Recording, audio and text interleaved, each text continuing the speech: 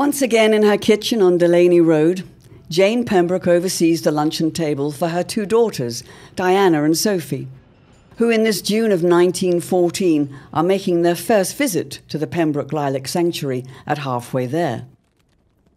Neither Diana nor her younger sister Sophie, both of whom have been away at school or travelling, are aware of the wrath emanating from just up the road at the Gaumont farm.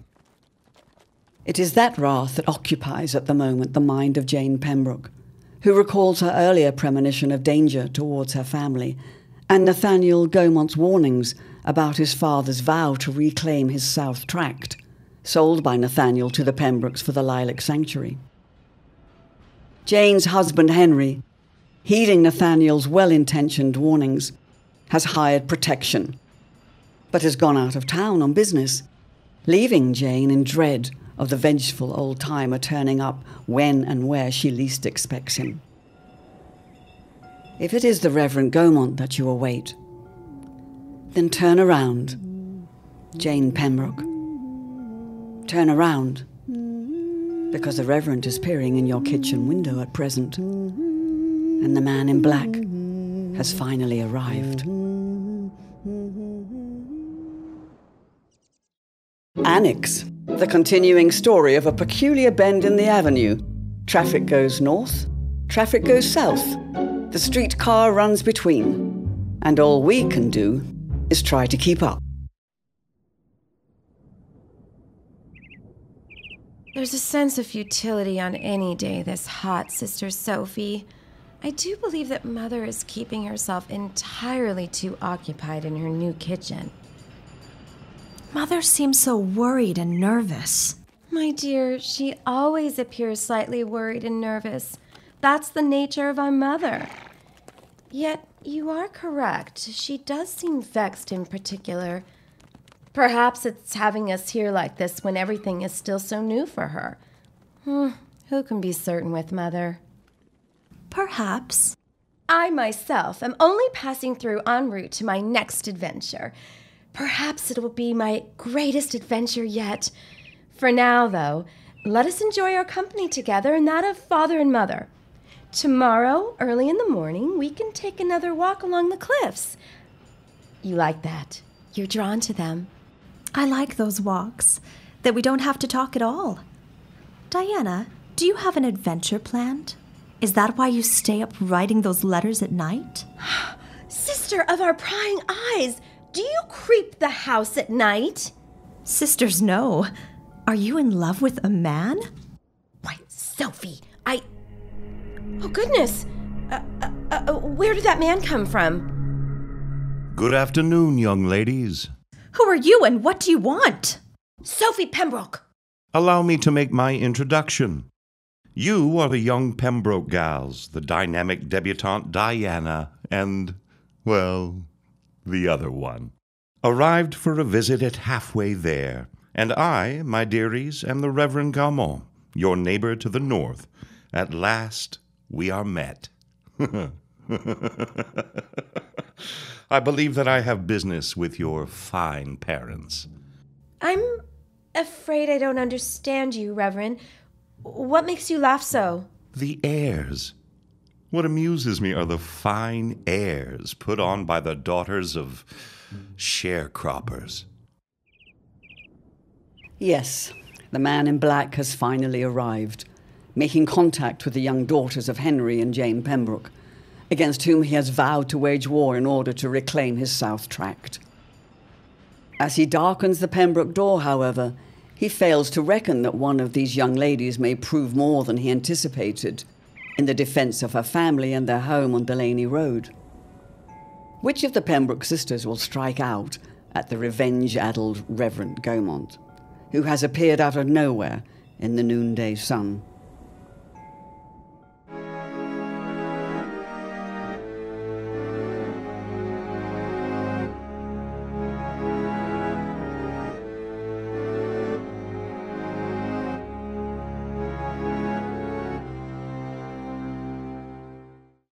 Fine heirs?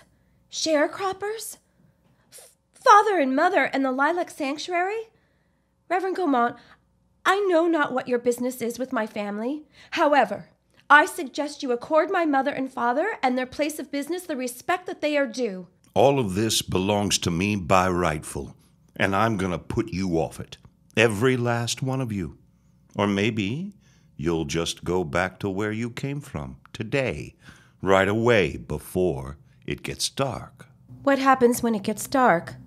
Then I return with my congregation, and folks wonder about whatever did happen to the Pembrokes, the way that they wonder about whatever did happen to that Batts family. The Batts family? It would be a shame to have another tragedy of that magnitude and mystery. No one ever saw them again. You come here and threaten me, to threaten us, with my young sister Sophie here to see this display. You threaten my family in broad daylight, Reverend Gaumont. We shall not be terrorized by daylight or dark. Leave now. And you intend to remove me by force, Diana Pembroke? That I do. Sophie, fetch me that mallet nearby from the croquet set. Sophie, fetch it now. Mind what I say. Yes, Diana. Child, I go whenever and wherever I wish. On foot, by sea, by land, by air, on the wings of the wind. I won't be ordered off my southern tract by an old maid with a secret. Tell me, Diana Pembroke, who are you writing to in the pale moonlight? Could it be a certain man, a man married before and freshly divorced? An industrialist of notable wealth and social prominence, someone to take you away from all these lilacs.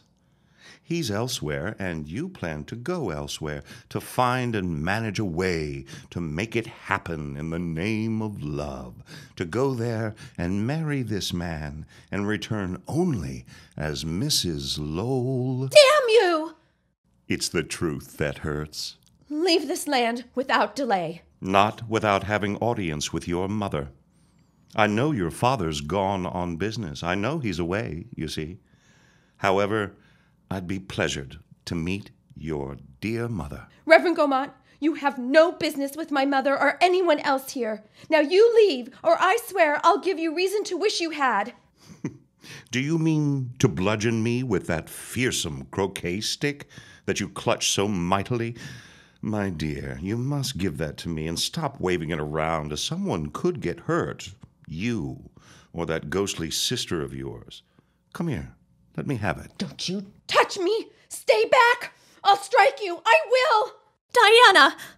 My dear, I have cheated death in savage seas and risen forth from the grave, and am therefore not frightened by a spinster and her simpleton sister. Oh, God, by God, I'm bleeding. Diana, you hit him. Oh, here comes Mother and some of the boys that Father hired on. You leave this place, Mr. Gaumont. If you aren't convinced, these boys will be happy to persuade you. Resurrected or not, your flesh remains weaker than their fists. I'll be back. Back to see that you all pay dearly, but especially you, Diana Pembroke. You're going to pay the most of all, gal, because you're going to pay in the long run.